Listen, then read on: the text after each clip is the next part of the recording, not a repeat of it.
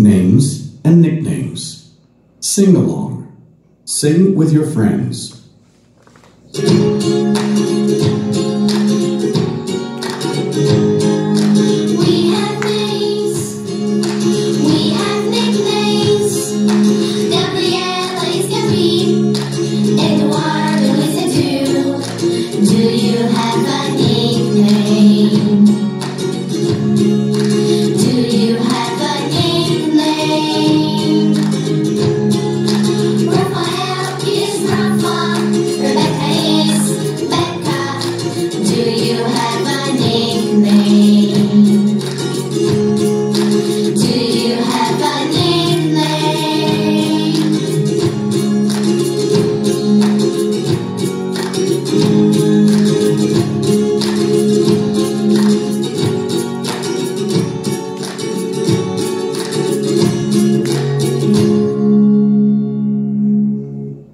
Hello kids, how are you this morning? How are you today?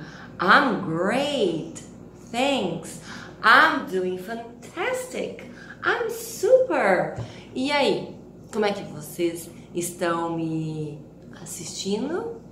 Can you see me? Cool, nice.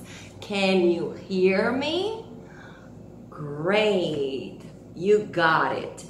Vamos retomar a nossa aulinha? Let's begin. So, it's always important. A teacher sempre pede para que vocês tenham a apostila em mãos. Olha lá o nosso livro do ângulo. Our books, please have it on hand or at hand, in front of you. Por favor, tenham o livrinho em mãos.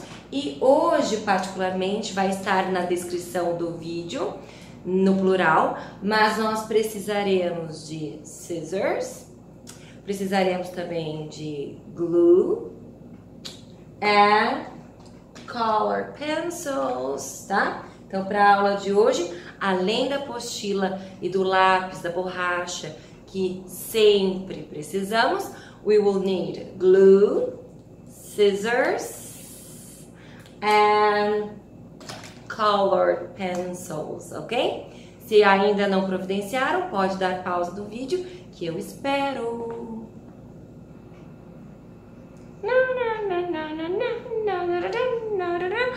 Got it! Yay! Thank you! Ok, então open your books, porque eu sei que vocês já estão. Teacher, what page? What page? Page 24, ok? Page 24. Vamos trabalhar a partir da 24, ok? So, before we begin, antes de nós começarmos essa atividade, que lá no topo está escrito homework. Teacher, mas ali está escrito homework. Nós vamos fazer homework em casa? Eu acho que faz muito sentido, né? Home, casa, work, trabalho, trabalho de casa, tarefa de casa. Yes, mas tradicionalmente na nossa escola nós trabalhamos bastante o homework em sala. Por que a teacher faz isso? Bem, a história é um pouco longa, mas os seus pais entendem muito bem o que acontece. O nosso tempinho de aula é curto, então fica bem difícil para a teacher vistar o homework, né? Fazer toda a correção do homework toda semana. Então, praticamente fazemos a sessão de homework, as sessões de homework sempre em sala. E essa aqui é uma sala virtual. Vocês concordam que a gente está trabalhando numa sala, né, de aula, só que virtual? So, let's begin. Normally, né, vamos trabalhar normalmente. Please write on top of the page today's date, April 9th. Hoje é April 9th. Today is Thursday. É claro, se vocês estiverem assistindo a aula nessa quinta, April 9th, ok? So, ready? Nós temos palavrinhas novas ali para falarmos de casa. E para a teacher apresentar essas palavras, que tal My flashcards. My flashcards. Deixa eu ver aqui. Tararara. Separar aqui os flashcards. Que eu coloquei ações e locais da casa. Parts of the house. Parts of the house. Além de estarmos aprendendo sobre casas, de modo geral, houses, homes, apartments, houses made of wood, houses made of brick. Vamos também conhecer a parte interna das nossas residências. Good. Are you excited? I'm so excited. So, let's give it a try. What do you see here? What can you see?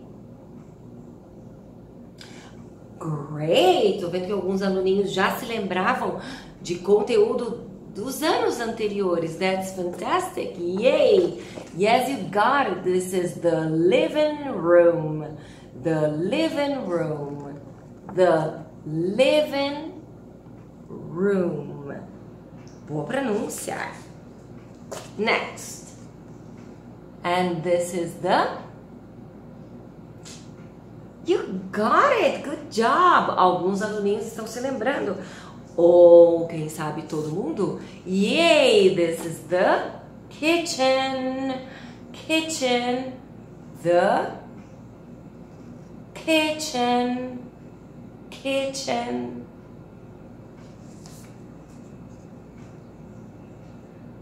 Where is this place? Onde encontramos o toilet, the bathtub, the sink, the mirror, where we can brush our teeth. Do you remember? Yay, the bathroom. Bathroom. Nice. Room, sala, o espaço. Bath, banheira, o espaço da banheira. The bathroom. And this one, what can you see? What can you see? I can see the bedroom. Bedroom. The bedroom. O espaço da cama. Bed é cama. Legal, hein? Bedroom. Esse nós vimos na aula passada, se lembram? Garden. Garden. Opa! Se escreve assim, né? Garden. Garden. This is a beautiful garden. And finally, onde guardamos, onde estacionamos os nossos carros, motos, bicicletas, né? Cars, motorcycles, bikes. Yay! Yeah, this is the garage. Garage. Or garage. Garage or garage. That's great. So let's recap. Garage, the garden, the bedroom, the bathroom, the kitchen, and the living room. Nice. Ok, so exercício de número 1, nós temos o quê? Uma cruzadinha, a crossword, crossword. Então, ache ali, descubra o lugar favorito da casa do nosso mascote Rocky. Remember Rocky? This is Rocky. E o Rocky tem um lugarzinho favorito dele na casa. E para nós descobrirmos, é só encaixar os nomes dos lugares de forma aqui nas caixinhas em amarelo vão formar uma palavra na vertical. E esse lugar, que é o favorito de Rocky, está escrito aqui nas caixinhas na vertical.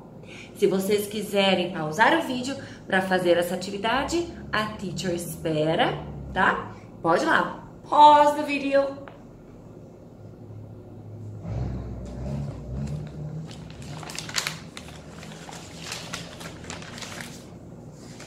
Great, you're fast. Fizeram direitinho, huh? Ficou desse jeito aqui como está no da Teacher Laila? Yeah, so the first one is living room. Second, bathroom. Terceira, garage.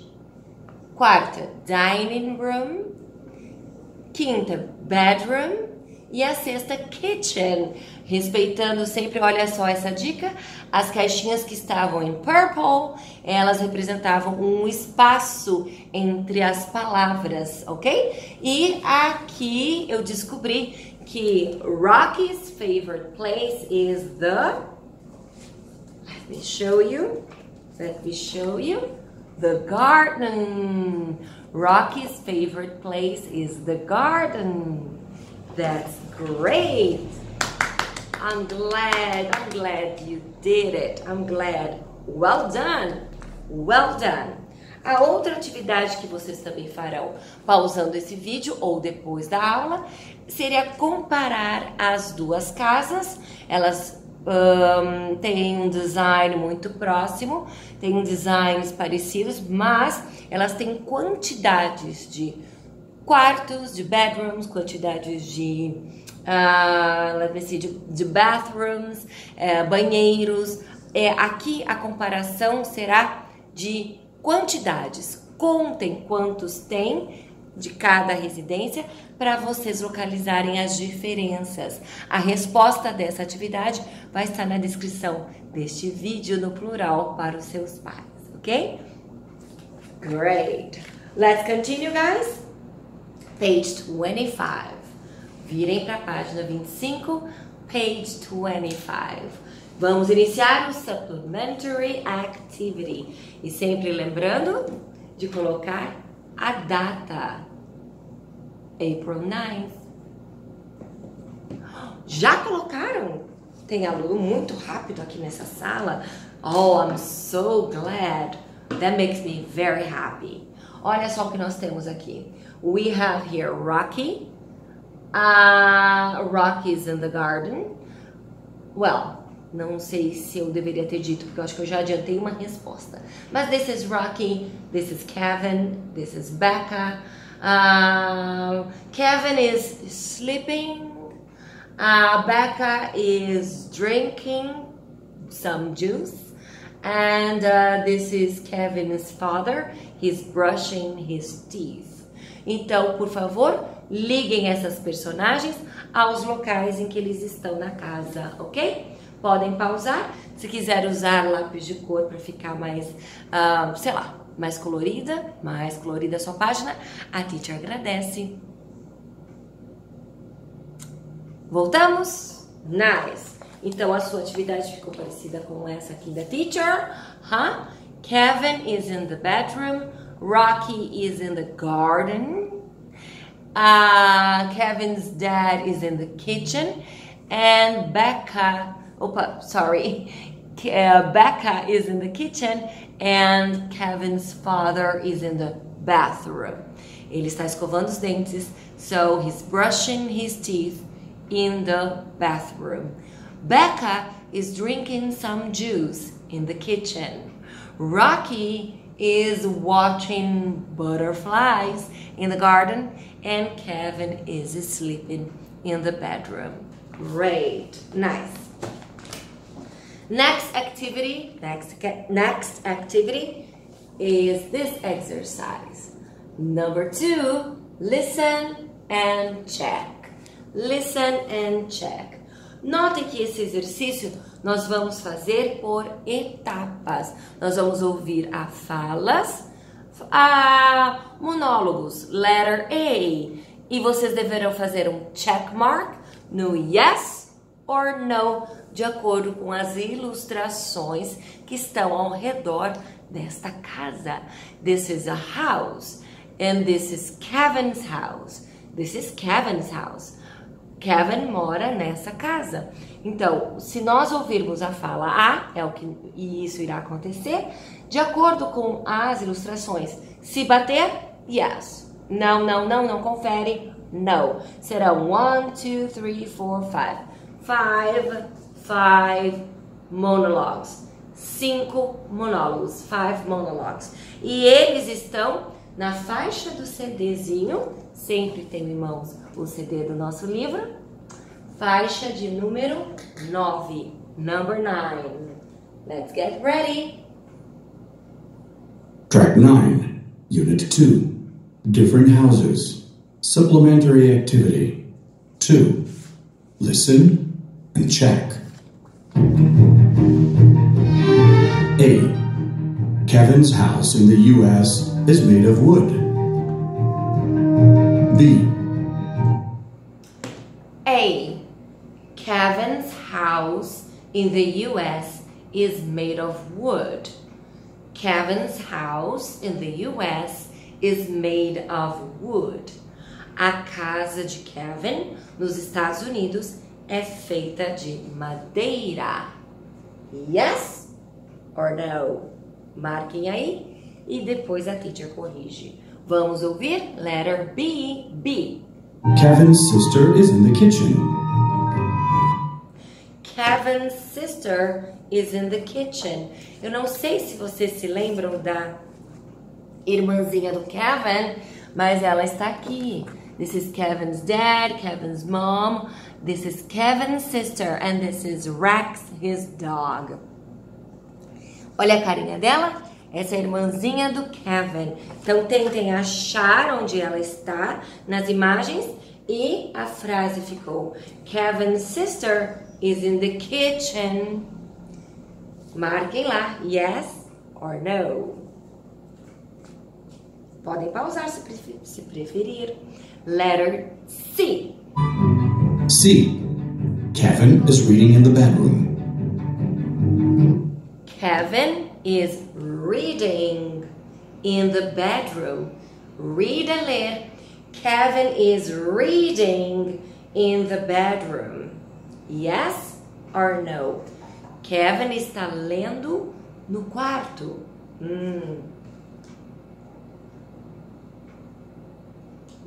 D. Rocky and Rex are playing in the garden. Rocky and Rex are playing in the garden.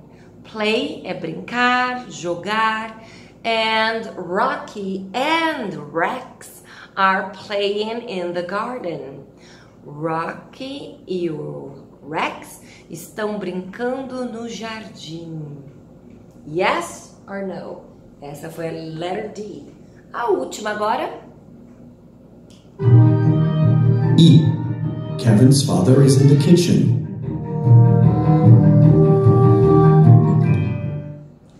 E. Kevin's father is in the kitchen. In the kitchen. Olha só que interessante. In the kitchen. Oh, ok. Já foram então A, B, C, D and E. Vamos conferir? Are you ready to check? Oh, I'm ready to check. Nice. Letter A. Se vocês marcaram yes, you got it. Good job. B. No. Well done. C. No again. And não também. Super! You did it. D. Yes. And E. Yes, of course. Oh, I'm so glad you got them. You are good. You are very, very smart. Nice. Nós vamos fazer agora, a teacher vai passar para vocês como atividade, para vocês baterem a foto dessa página e me enviarem, atividade pós-aula. Nós temos 2 grupos de exercícios, então vamos lá. O primeiro exercício seria nós ligarmos as atividades que estão ali, com as imagens das nossas personagens, ok?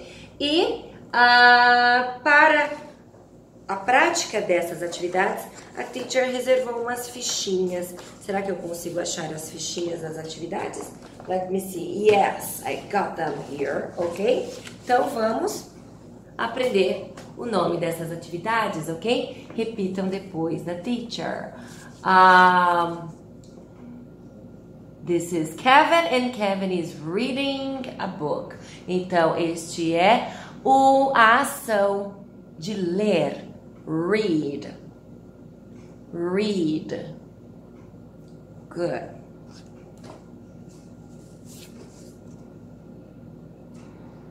Eles estão cooking. Então, essa ação é cook. Cook.